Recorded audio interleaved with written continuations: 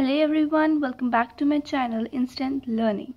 सो इस वीडियो में मैं आपको बताने वाली हूँ that how to score more by doing smart work. आपको कौन सी ऐसी स्ट्रैटेजी यूज़ करनी चाहिए जिस कारण आपके मार्क्स बहुत ज़्यादा इंक्रीज हो जाए। तो वो स्ट्रैटेजी है रिवीजन।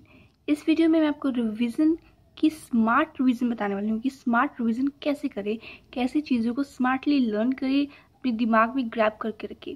तो सबसे पहली बात आपको पता होना चाहिए कि 4 रिवीजन करने से आपके दिमाग में वो चीज़ परमानेंटली स्टोर हो जाती है जो आप पढ़ते हो 4 बार। तो देखिए, रिवीजन करनी क्यों चाहिए? आप इतनी मेहनत से स्कूल, अपने कॉलेज जाते हो, आपके पेरेंट्स इतनी मेहनत से फीस पे करते हैं, आप नोट्स इकट्ठे करते हो, बुक्स बाय करते हो, अपने फ्रेंड्स से, अपने टीचर से इतनी समझते हो चीज़ों को अच्छी तरह से दिमाग में बिठाने के लिए। तो वो सारी चीज़ें वेस्ट हो जाती है कब? जब आप एग्ज़ाम में कुछ उसके बारे में लिख नहीं पाते, कुछ आपको याद नहीं रहता। तो सारी चीज़ों को आप वेस्ट ना होने से बचाने के लिए you have to do revision, which is important part of students life to grab something permanently in your mind. तो रिविजन कैसे करनी है वो आपको मैं आगे वीडियो में बताऊंगी।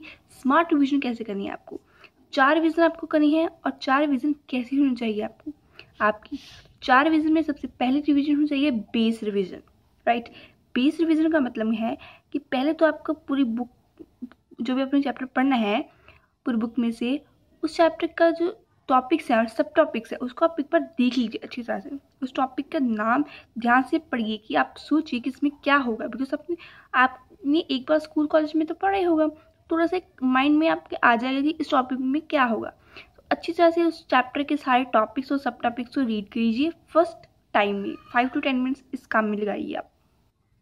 सारे टॉपिक्स और सब टॉपिक्स पढ़ने के बाद आपको क्वेश्चंस पढ़ने हैं जो कि बैक एक्सरसाइज में दिए गए होते हैं। उन क्वेश्चन को अच्छी तरह से पढ़िए। 15 मिनट्स में आप उन क्वेश्चन को अच्छी तरह से पढ़िए। थोड़े से दिमाग में आप उनको बिठा लीजिए, ज़्यादा बिठाने की ज़रूरत नहीं, थोड़ा सा बस आपको ओवरव्यू से देना है उस क्वेश्चन को। उसके बाद आइए आप टेक्स्ट पे, जो कि आपको एक्चुअल में रीड करना है, पढ़ना है, याद करना है। उस टेक्स्ट पे आइए, उस टेक्स्ट को अच्छी तरह से आप पढ़िए जैसे आप पढ़ते हो याद करने के लिए। जब आप उस टेक्स्ट को पढ़ रहे होंगे तो इम्पॉर्टेंट चीज़ जो कि आप क्वेश्चन जो आपने पढ़े थे उसका आंसर आप ढूंढने की कोशिश करोगे उस टेक्स्ट में। और जब आपको उसका आंसर मिल रहा होगा तो आप उस चीज़ को अच्छी तरह से फोकस से पढ़ पाओगे और उस चीज़ को याद रखने की कोशिश करोगे, बाकी चीज़ों के कंपैरेटिवली जो कि अनइम्पॉर्टेंट आपको दिखाई दे रही है।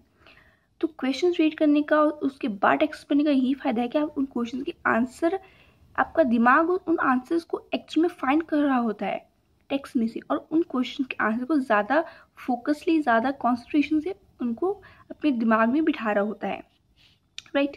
तो अभी जो इम्पॉर्टेंट चीज़ है उसको हाईलाइट कीजिए या फिर अलग नोटबुक से पे नोट कीजिए, राइट।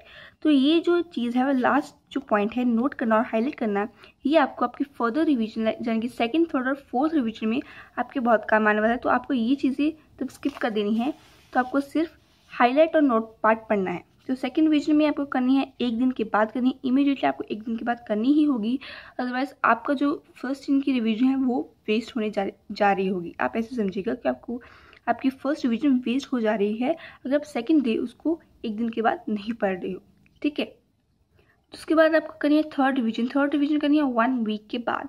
वीकेंड्स पे कर सकते हैं, जब भी आपको 1 वीक के बाद आपको उस चीज़ का रिवाइज करना ही करना है। तो फोर्थ रिवीजन करनी है आपको 1 मंथ के बाद। 1 मंथ के बाद करने के लिए आपको वो चीज़ जो आपने पढ़ रखी है वो परमानेंटली आपके पास स्टोर हो जाएगी। एग्जाम के टाइम पे, किसी भी टेस्ट के टाइम पे आपको वो चीज़ कभी नहीं भूलेगी।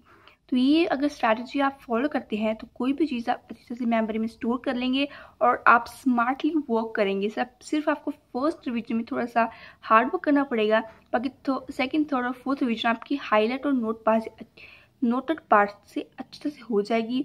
और यही आपको स्ट्रैटेजी फॉलो करनी है आपके एग्ज़ाम के टाइम में, आपका क्लासेस स्टार्टिंग में टाइम में भी आपको यही स्ट्रैटेजी फॉलो करनी है। तो अगर आपको मेरी ये वीडियो अच्छी लगी हो तो अपने फ्रेंड्स के साथ इस वीडियो को शेयर कीजिए और मेरे चैनल को सब्सक्राइब करना